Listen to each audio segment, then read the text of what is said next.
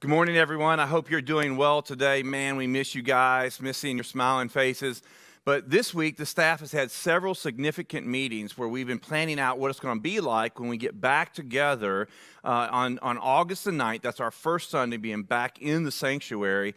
And one of the things that we want to do is we want to be mindful and be wise and use proper safety precautions. But we also want that day to be us. We want it to be a full worship with declarative worship songs and us to be back into the room. And so we've been planning a lot of different things as we're getting ready to come back together. And so that's good news. God is moving. Hang in there just a little bit longer. We can't wait to see you. The sermon this morning is something personal to me that I just want to process, I want to work through. What happened is the Lord at the beginning of 2020, this was actually December of 2019, the Lord gave me this psalm, Psalm 103, as my anchor scripture for 2020. I had no idea what 2020 was going to look like. I knew that God's goodness was going to guide us and lead us through 2020. But he gave me this scripture, and almost every single day I get up and I read this whole chapter, all of Psalm 103. I read it over my life. And so I've read it, 150 times already so far this year. And so this morning what I want to do is I want to read this passage to you, and then I want to reread it and break it down in points and share some beautiful revelations, some beautiful things that I've been marinating in, and then show it in the light of 2020. Before I do that, I want to take just a second, and I just want to just pull out the calendar for just a second. You realize that we are in July of 2020. We're in the second half of 2020. The first half is done. The second half is yet to be written. And I just, in my spirit, I see more and more people getting energy, more and more prophetic words coming forward, more and more the church going on the offensive. It just really feels like the Holy Spirit is guiding us and giving us fresh revelation, and you can feel the momentum picking up for the body of Christ right now. And I just want to say that to you because if you turn on the news, you turn on a TV, you're going to get a lot of fear. I was listening to a preacher say, you need the facts, you just don't need the fear. We need the facts about what's going on. We just don't need the spirit that's coming with those facts that would try to lean us into being isolated, feeling defeated, and being worried about the future. And so as we start walking out the second half of 2020, we want to release our faith. That's why I preached on faith the last 2 Sundays. Release our faith, get our supernatural assignments, and begin launching out as the church, pushing back the gates of hell. And so I want to read to you Psalm 103, and then I want to walk through and just show you some of the things the Lord has shown to me. Now remember, the Psalms were songs that were meant to be sung. They were Hebrew songs that were meant to be served in worship. And the Psalm 103 was written by King David. And one of the things I like about Psalms that were written by King David is we know David. We read about David. We see his victories. We see his failures. We see his life. Some of the other folks who wrote the Psalms, we don't know who they are, so it's hard to have context for what they wrote. So as I read 103 to you, here's what I'm going to ask you to do. Look for any repetitive themes. Look for anything that looks out of place, like why did he put that in there? Look for David's life to show up in this psalm. What might be some things that we can pull out of this psalm that tell us more about David's life? And then see if there's anything that the Holy Spirit highlights for you that you might want to make notes about, that you might want to go back and study for yourself. So here we go. Let's read Psalm 103. I'm entitling this Psalm 103, His Steadfast Love. Bless the Lord, O my soul, and all that is within me. Bless his holy name. Bless the Lord, O my soul, and forget not all of his benefits. Who forgives all your iniquity, who heals all your diseases, who redeems your life from the pit, who crowns you with steadfast love and mercy, who satisfies you with good so that your youth is renewed like the eagles. The Lord works righteousness and justice for all who are oppressed. He made known his ways to Moses, his acts to the people of Israel. The Lord is merciful and gracious, slow to anger and abounding in steadfast love. He will not always chide, nor will he keep his anger forever. He does not deal with us according to our sins, nor repay us according to our iniquities. For as high as the heavens are above the earth, so great is his steadfast love towards those who fear him. As far as the east is from the west, so far does he remove our transgressions from us. As a father shows compassion to his children, so the Lord shows compassion to those who fear him. For he knows our frame, he remembers that we are dust. As for man, his days are like grass, he flourishes like a flower of the field. For the wind passes over and it's gone, and its place knows it no more. But the steadfast love of the Lord is from everlasting to everlasting on those who fear him, and his righteousness to children's children, to those who keep his covenant and remember to do his commandments. The Lord has established his throne in the heavens, and his kingdom rules over all. Bless the Lord, O you his angels, you mighty ones who do his word, obeying the voice of his word. Bless the Lord, all his hosts, his ministers who do his will, and bless the Lord, all his works, in all places of his dominion. Bless the Lord, O my soul. I just love this psalm. Okay, I'm going to just read some, and I'm going to break it down for you a little and unpack some things. The very first thing that I see is in Psalm 103 is verse 1, and we all know this verse, but I want to look at it a little bit differently. Bless the Lord, O my soul, and all that is within me, bless his holy name. It's almost like David is looking from outside of his life back at himself and saying, you don't praise God enough. You're not blessing him enough. You're not giving him enough credit for what he's done in your life. It's almost like David's talking to himself, and he says, bless the Lord, O my soul, and all that is with me. Now that's the revelation for me. For me to bless the Lord with my soul, okay, I can bless him with my mind by thinking about him. I can bless him with my body by lifting my hands, by clapping my hands, by singing. But your soul is your mind, your will, and your emotions. And David's saying, every bit of me, my body, my soul, my spirit, you worship the Lord. You bless him. You adore him. You praise him. And as David is saying that, I start thinking about all of me. He says, bless the Lord, all my soul. And I start thinking about all of me. And not all of me is 100% good. Sometimes things are bad in me, and yet David says, no, you bless the Lord with everything you have. Now, one of the things that is almost scandalous, I heard Dr. Jim Marks talk about this, and he says when he goes into prayer, he tries to quiet his spirit, quiet his mind, and let Holy Spirit guide him. And he says, even if a bad thought comes into my mind, he says, what do you do with a bad thought when you're in prayer with God? What happens if you have an inappropriate, like you want to run over somebody in your car? You think about somebody in prayer, and you want to get in your car and go run them over. He says, our first thought is to throw that thought away. But no, what better time for you to have that thought than while you're in prayer with all of you in front of all of them, and you have an opportunity before Father, Son, and Holy Spirit to explain that thought that's rolling around in your heart. It could be, this is crazy. It could be that while you're blessing the Lord, he allows you to have a bad thought that's always been there, so that you bring it out so that he can deal with it right then, right there. So one of the things that I try to talk to people about is you can be angry and still come to God. You can be depressed and still come to God. You can be jealous and still come to God. You can have hatred in your heart and still come to God. It's the safest place to process all of you in front of all of them. So I love that David says this. Bless the Lord, O my soul, and all that's within me, bless his holy name. All right, next chunk. Bless the Lord, O my soul, and forget not all his benefits, who forgives all your iniquity, who heals all your diseases, who redeems your life from the pit, who crowns you with steadfast love and mercy, who satisfies you with good so that your youth is renewed like the eagles. I'm going to show you the next slide, and these are 5 benefits that David had found in his lifetime with the Lord. Ready? He forgives all our iniquity. The most important thing he does is he forgives us of all of our sins. Number 2, he heals all of our diseases. Right there.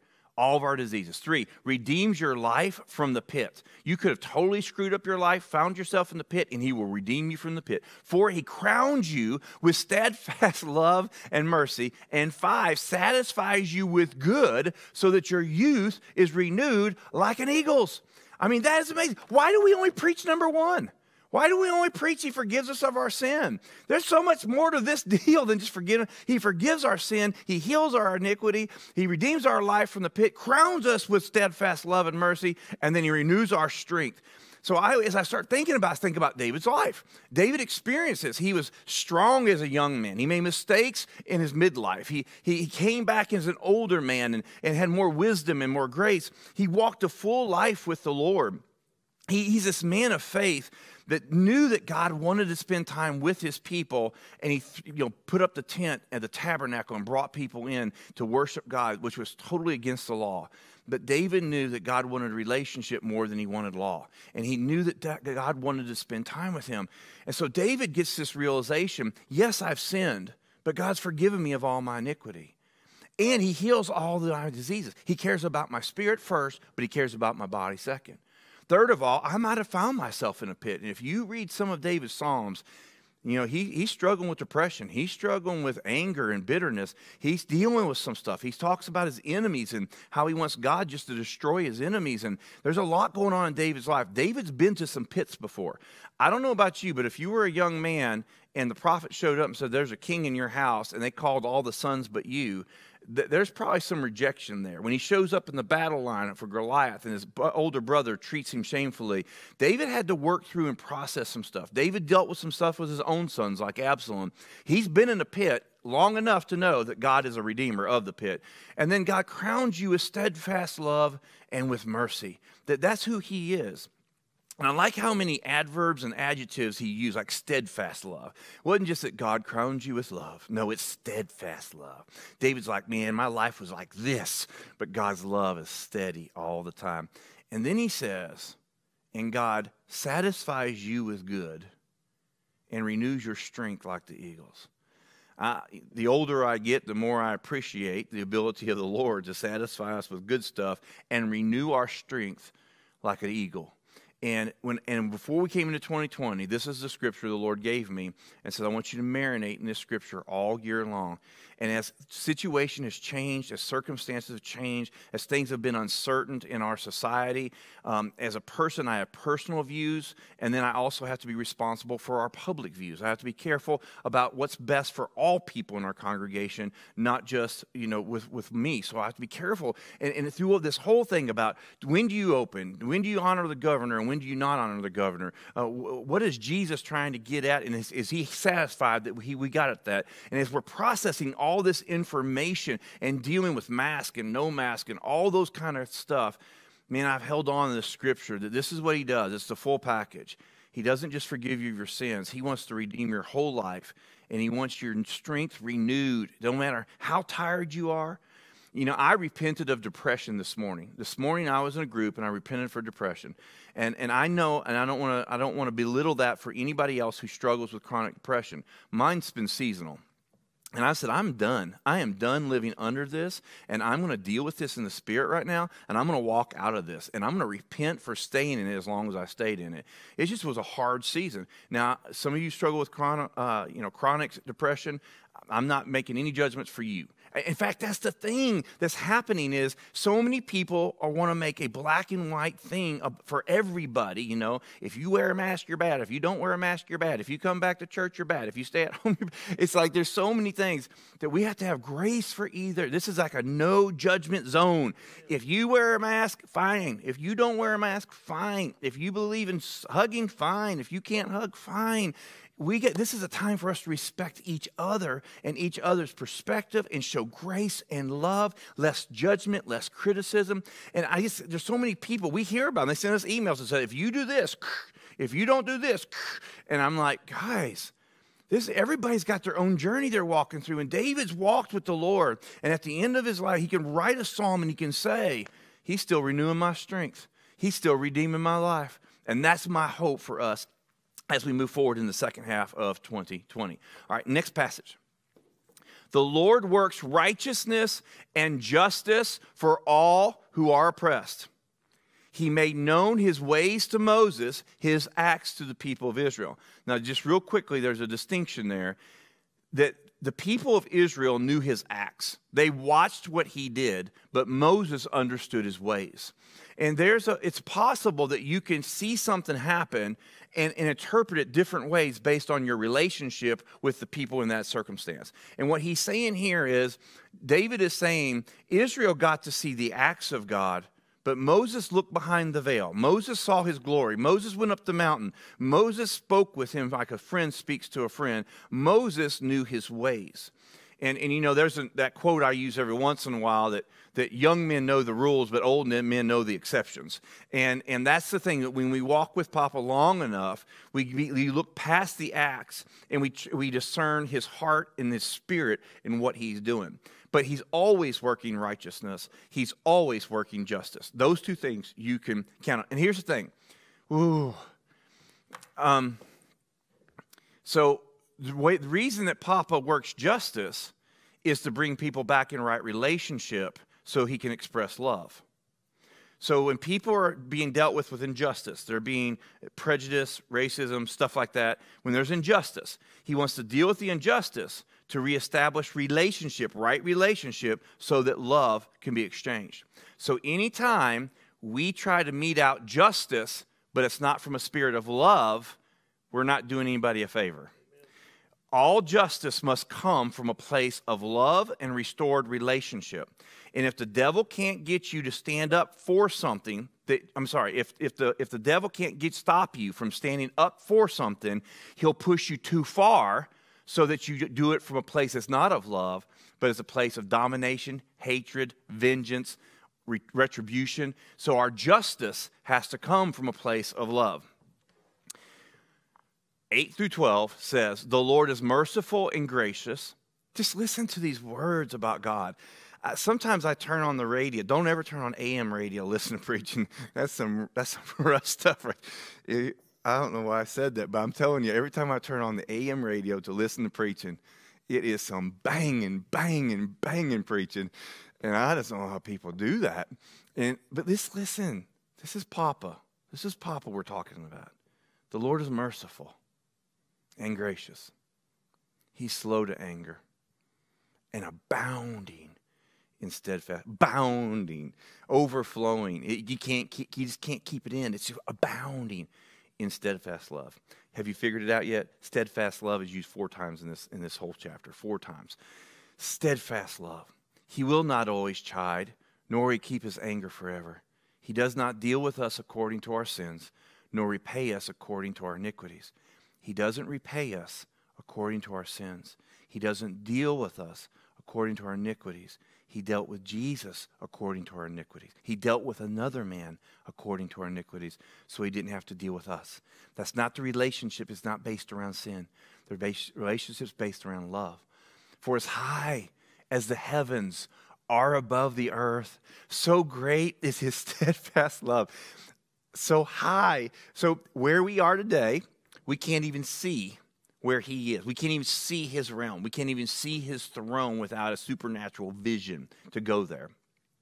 As high as his throne is above the earth, so great is his steadfast love towards those who fear him. You know, I've been thinking a lot about fear, and this word right here, to fear God, means to show reverence, that we're to reverence God. And I tend to find that to the level we fear God, or the lack of level we fear God, is the level we fear other things. The greater your fear of God, the greater your reverence of God, the less room you have to fear anything else. The more you fill your eyes with the reverence of the throne of God, and you hold him in the regard that he deserves, the less room there is for anything else in your life for you to be fearful of. So he says, as far as the east is from the west, you can't go east enough to get to the west, and you can't go west enough to go to the east.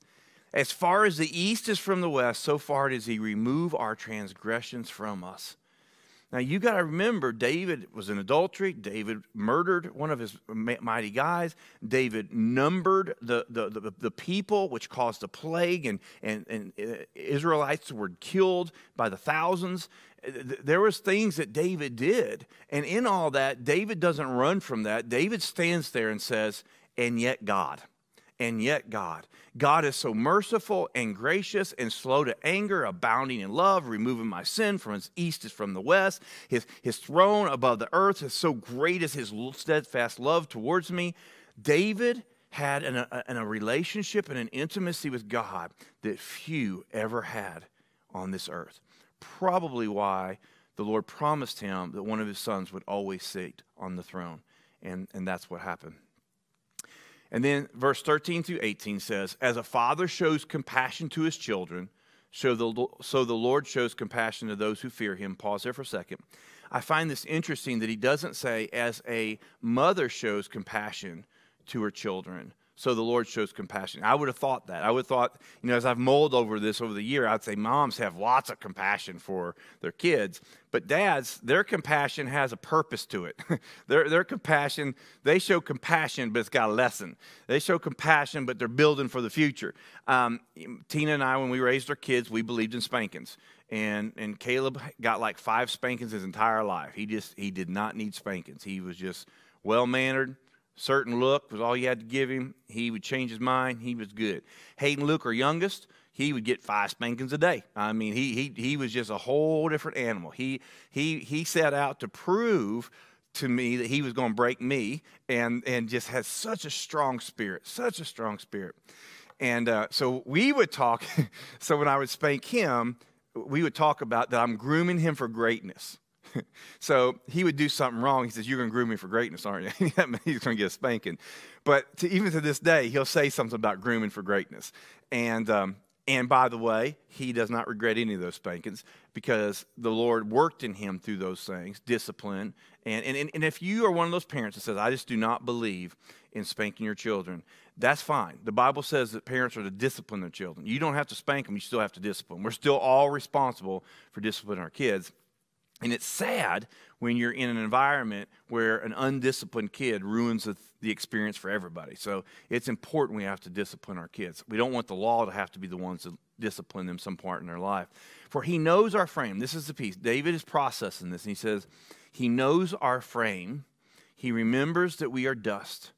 As for man, his days are like grass. He flourishes like a flower of the field, for the wind passes over it, and it's gone. And its place knows it no more. But the steadfast love of the Lord is from everlasting to everlasting on those who fear him, and his righteousness to children's children, to those who keep his covenant and remember to do his commandments. And in this passage right here, we don't know when David wrote this psalm, but most theologians believe it was later in his life because of passages like this. An older man would sit and think about, God knows my frame and remembers, but I'm dust. He knows that I'm like a flower that grows, the wind blows over, and it passes, and it's gone. And older men think about the longevity of their life. They think about how short life is and the frailty of life. They would take note and be thankful for what God's given them, but also have some urgency. And then he flips and he starts talking about that his steadfast love is from everlasting to everlasting. And then talks about how God shows righteousness to children's children. So watch what's happening here. David is saying, my frame is frail. My life is short. I budded for a season, but the wind has blown, and it's not long until I'm gone. And in the same breath then, he looks to God and says, but you are from everlasting to everlasting. My life might be short, but you are from everlasting to everlasting, and you show righteousness to children's children. So he sees the breadth of God, but then he sees the depth of the generations behind him. And in this beautiful moment, David is considering the shortness of his life, but then in the context of an everlasting God who deals with us generationally. And David finds solace in knowing that the things that God began in David, he will finish in his sons and grandsons. That his life did matter. His life might have been shorter than the dreams he had to accomplish, but he can trust God because the God that created him, put the dreams there, also gave him kids and grandkids that can finish up the dreams that he had desired to do. This is a beautiful passage right here. And then the last part, the very last passage says this: the Lord has established his throne in the heavens, and his kingdom rules over all. Bless the Lord, O you his angels, you mighty ones who do his word, obeying the voice of his word. Bless the Lord, all his hosts, his ministers who do his will. Bless the Lord, all his works, in all places of his dominion. Bless the Lord, O my soul. And I just want to point out like 4 or 5 things in this last passage. He ends with bless the Lord, O my soul, exactly where he started. He started with bless the Lord, O my soul, and he's going to finish with bless the Lord, O my soul. Everything in between is appropriate. We come to the Father and we say, Papa, I come to you honestly and truthfully. Have your conversation. And then end with, Papa, I came to you honestly and truthfully. Or I come to you to be with you because I love you. And if he brings something up, Trust him that this is important and he wants to deal with this thing. But you can trust him. Bless the Lord, and everything in between makes sense. The other thing I see in this passage is he talks to three different groups of people. He says, bless the Lord, O you his angels, you mighty ones who do his word. Then he says, bless the Lord, all his host, his ministers. That's the cloud of witnesses. That's the created beings. That's the heavenlies. That's the created beings and the heavenly host. His ministers who do his will. Then he says, bless the Lord, all his works. That's creation. That's us. That's all creation. So he says, angels, hosts, and creative beings, earth and humans, everyone bless the Lord in this crescendo. Everyone come together and bless the Lord. Okay, so I'm going to stay here for just 5 minutes and just have a conversation with you. I believe in this season what's getting ready to happen in the next 6 months. We're going to see more supernatural than we've ever seen before. His throne is lifted high. His throne is lifted high, and his kingdom covers all. In the second half of this year, I know there's prophetic words that there could be danger, there could be trouble, and even in that, his kingdom will advance. And I still believe that some of those circumstances can be changed based on what his church does. I think the church is the time clock. The church is the dictating factor of what's going to happen. I do not believe it's the election that's going to make that decision. Is the election important? Yes. I believe what the church does in November is more important than who we elect in November. And that's any election. That's not just for president. It's time for the church to rise up. I believe his throne has been established. His kingdom rules over all. I've been asking Papa for more angelic visitations, more angelic activity in our lives. He created angels to do his work, to do his bidding. We have the ball. We as humans are the ones on the field. We're the ones speaking truth. We're either talking about fear or we're declaring the kingdom. We're either responding to the world or we're speaking from the heavenly realm. We have the ball. We're on the field. And his angels and created beings are created to minister to him and to help us do his will. That's what they were created to do. So I'm like, Papa, I need more help from my angels. And I'm sure I'm the problem, not to my angels. But I'm like, hey, teach me how to do what I'm supposed to do so that the angelic beings can do your will through my life. And then also I'm looking at how do we come together as kingdom people. It seems like Papa took us out of our individual churches and wanted us to be the church. Not be part of just be part of a church. And so as part of this new thing is, what kingdom advancement are we going to do that's not up to one church? It's not because of you belong to this church or you belong to that church, but because you belong to the kingdom, because you belong to the family. And so I believe there's going to be more supernatural, more angelic, more kingdom cooperation. And these are the kind of things. These are the kind of things that can advance the kingdom in such a forceful way that the enemy has to give up strongholds, and unbelievers are wowed at the demonstrations of love that the church is doing in this time and age. And so one of the things that's really important right now is unity. And that's why there's like 12 controversies going on right now, whether it's comeback, listen to the governor, mask, anti-racial stuff, the politics, the election. There are so many things right now. Blue lives, black lives, all this stuff is happening right now. And people are taking a subject they're passionate about and saying, if you don't agree with me, and I'm saying to you, that's the scheme of the devil. That's the scheme of the devil to give you a strong burden that's so strong in you that you judge other people over your burden. And we got to be really careful in this season that if God convicts you of something and speaks to you about something, praise the Lord. Don't let the devil push you too far that everybody that disagrees with you is now a devil, a demon, or your enemy.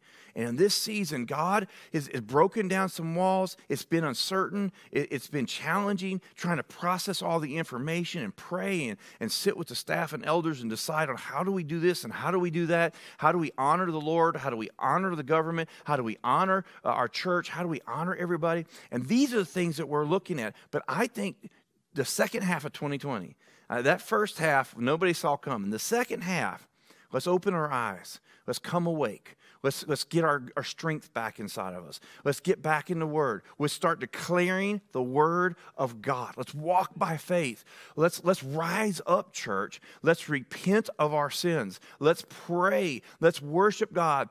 This is a moment right here. You know, we may look back one day from heaven. We might get to see a video reel of our lives. And then there'll be like, the special Saturday night, once a year on Saturday night, the special Saturday night, we're going to watch this, the craziest movie of all time called 2020. And we're going to sit there and we're going to watch everything that happened. And you know what's going to happen? When we're watching that movie, we're suddenly going to start praising God, giving him glory, giving him honor for all he did in 2020. It'll be easy to praise God from a throne in heaven as we look back and watch it. But can we praise him right now? The question is, can we praise him right now? Can we find our voice, our song? Can we lift our hands? Can we declare his value, his worth, his power, his authority, his goodness over our lives in this season? Because this is the moment that we have to give him worship. This is the moment that we have to walk by faith. This is the moment to rise up, join together, and advance the kingdom of God. The second half of 2020, I think we're going to see a lot of important stuff.